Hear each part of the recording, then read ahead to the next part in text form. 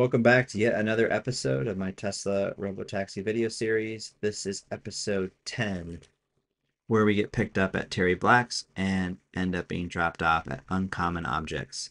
This is about a 4.5 mile ride, and it took us about 14 minutes total for the trip.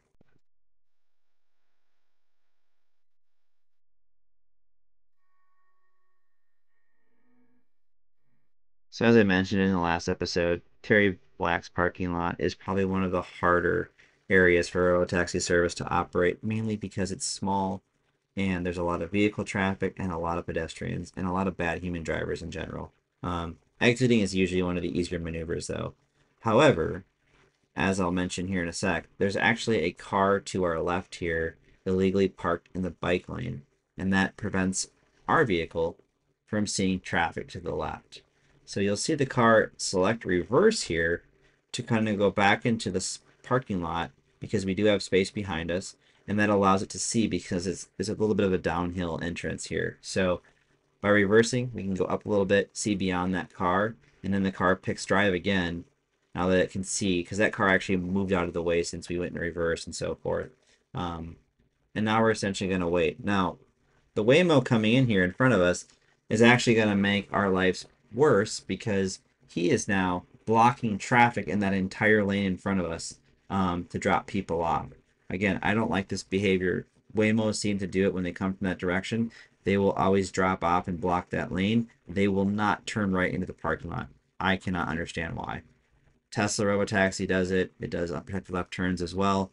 The Robotaxi will only make a left turn into that parking lot. It will never make a right turn. I can't explain that logic, but that truck now moved out of the way, and we should have an opening here. And now you can see the car is proceeding and actually navigating around the Waymo. So it actually went to that left lane as it made that maneuver. To me, that's a pretty advanced move, and the car pulled it off flawlessly. So a lot of variables that you could see there that the car had to handle, and it did so without, again, going between brake and throttle and being jerky and making a bunch of erratic wheel movements. It did that about as confidently as you'd hope for. So good stuff there.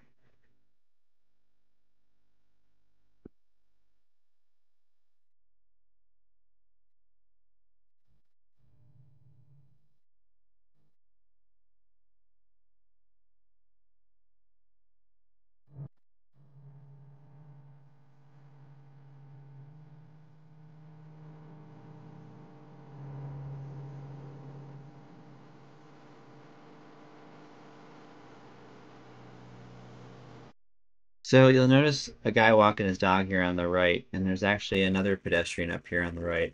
Looks to be on a scooter. In both situations here, Robotaxi does a great job of not adjusting the speed. It confidently knows their planned trajectories and doesn't, hit the brakes suddenly or whatever. I do not see that behavior with Waymos. They'll usually like go between brake and throttle when they come up upon, VRUs like that. And again, a VRU is a vulnerable road user. You'll also notice coming up to this intersection here, a human driver timed the left turn relatively late, but you'll notice that FSD only adjusted the speed by a couple miles per hour, and it did so over a longer distance there. So it wasn't a jarring input for us. We barely even noticed it, um, but it slowed up enough to make sure that we would not come into contact with that vehicle and again reacted accordingly.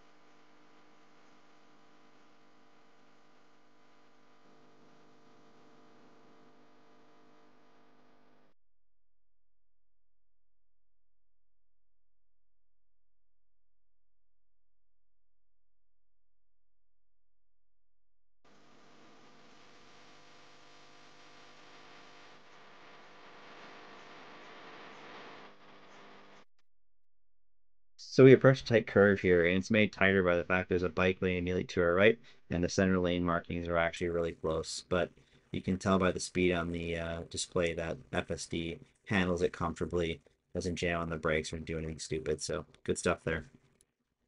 And this road just continues to be tighter. We saw the speed bump there that FSD react to, but also because of the bike lane and the speed reduction zones there, we have to kind of zigzag through those, and it's a very tight squeeze. FSD does a great job of navigating this area, again, not excessively slowing up or any of that. And then again, we'll come across a speed bump here and recognize that, slow down appropriately, and proceed.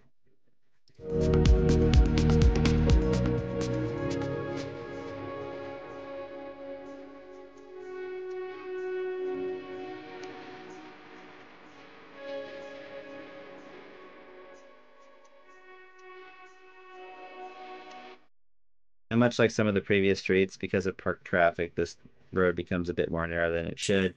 FSD does a great job of passing the parked vehicles and then going right back to the right when able to do so. So again, great behavior. That's what FSD should be doing.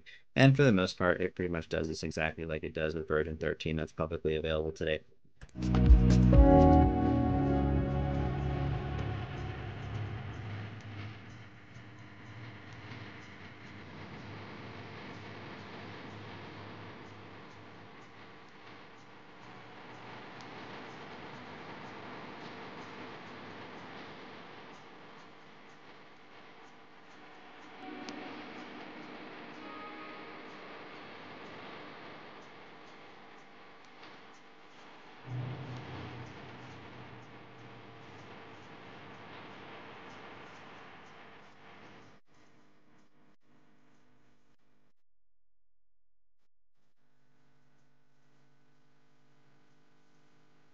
So we're getting close to the end of the drive here. We have one left turn to make, which the car does successfully. And then you'll notice then there's a dirt parking lot to our right, and there is a space, even though there's cars parked there, for us to pull up, get out of the lane of traffic, and then drop my wife and I off. Um, You'll notice then throughout this drive there haven't been any hesitations or interventions. Um, Terry Black's parking lot was probably the busiest I've seen in a little bit, and yet the car, even though it had a lot of curveballs thrown at it, handled it everything in stride. So great stuff there. Hope you enjoyed watching, and I will see you on the next one.